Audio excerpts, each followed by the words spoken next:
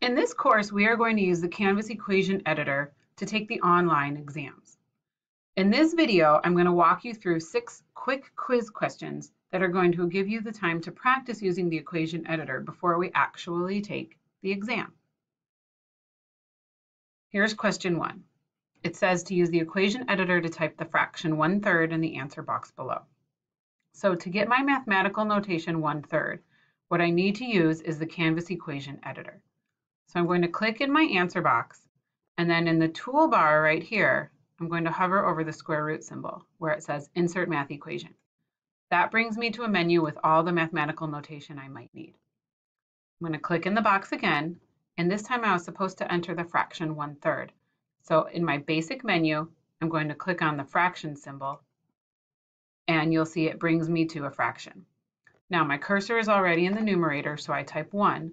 Now I can click with my mouse in the denominator to get the 3 for the denominator, or once I'm in my numerator spot, I can use my down arrow on my keypad to type the 3. So there is my fraction 1/3. Question 2, I have to enter the expression -x² plus 3x minus 1/2. So I'm going to click in my answer box, click on the square root sign that tells me to insert a math equation, and I'm going to begin typing my expression. I'm going to use the negative sign on my keypad and the x from my keypad, but I need an x². In the basic menu, superscript, superscript is what's going to allow me to have my exponent. So I'm going to click on superscript and type the exponent of 2. Now I need to get out of the superscript to get back to the rest of the expression. I can use the right arrow on my keypad, or when I was in the exponent spot, I can click right next to it, and that gets me out of it as well.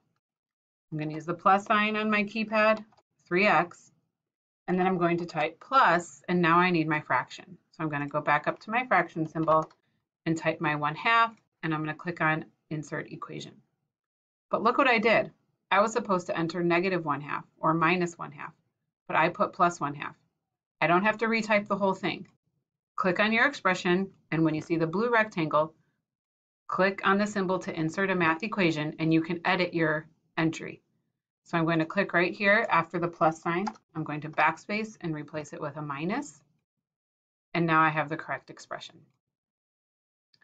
Question 3, type the mixed number 4 5/6.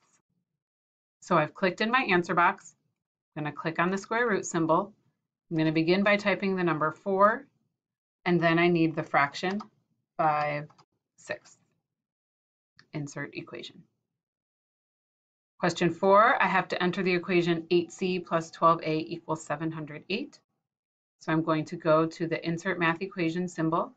I'm going to begin typing 8c. Now I can use the plus sign on my keypad, or I can use the plus sign in the basic menu. There's my 12a. Again, I can use the equal sign on my keypad or the equal sign in my basic menu. And then I'm going to type 708. And there's my equation. Question 5. Now I have to enter the interval notation from -∞ to +3. Because this has a parenthesis on the left side and a bracket on the right side, I need to use the advanced setting when I get into my equation editor. So let's insert math equation. So notice right now we're in what's called the basic view. Watch what happens if I try to enter a parenthesis using my keypad. So if I type Shift 9 on my keypad, which is supposed to just give me a right-facing parenthesis, notice how it gives me a right-facing and a left-facing parenthesis. I need one parenthesis and one bracket. So I'm going to delete this, and now I need to switch to advanced. So now when I type Shift 9, it just gives me the single parenthesis that I want. Now I also want to type -∞. So I'm going to type my negative sign, and now I need my infinity symbol. That's in the miscellaneous menu. I'm trying to click on my infinity symbol, but nothing's happening. I have to go back to basic view. So now that I'm back in basic view, I'm going to put my cursor after the negative sign, go back to miscellaneous, and type my infinity symbol. Then I need a comma and a 3.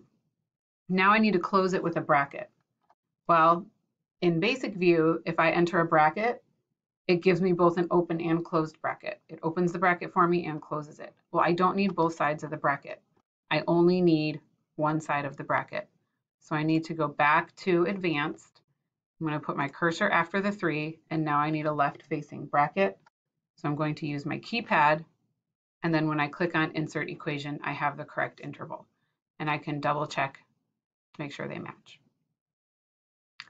Question 6, I have to enter the inequality, x is less than or equal to 3. So I'm going to insert my math equation. I'm going to type x, and now I want relationships, and I want the less than or equal to symbol. Now I need to get back to my basic view. It was still an advanced view from the last problem. So I'm going to do that again, relationships, less than or equal to 3, and insert equation. Now, when I'm done, I'm going to submit the quiz. Now, notice it's telling me my score is 0 out of 6. That doesn't mean I got every single problem incorrect. Notice how it says some questions are not yet graded. Since you were manually entering these answers using the equation editor, I have to go in and manually grade them because this wasn't a multiple choice quiz or a true-false quiz. So some questions in Canvas can be automatically graded, but these 6 questions where we entered our equation have to be manually graded by me, your instructor. So just keep that in mind when you take the online practice or when you take the online exam as well, the actual exam. Some of the questions will need to be manually graded by the instructor. So you won't get your complete grade automatically. You'll have to wait until I go in and grade those certain questions where you had to enter the equation. I hope this helped. Please let me know if you have any questions on using the Canvas equation editor.